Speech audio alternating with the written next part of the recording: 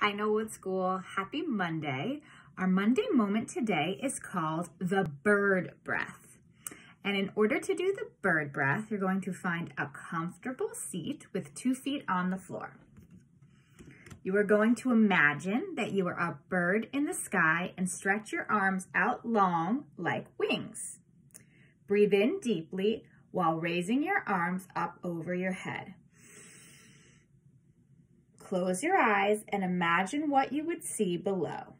Slowly breathe out as you bring your arms back down.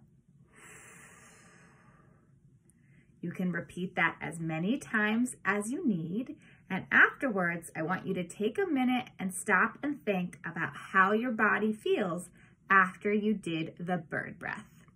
I hope the bird breath helps you feel calm and relaxed and ready to learn this week.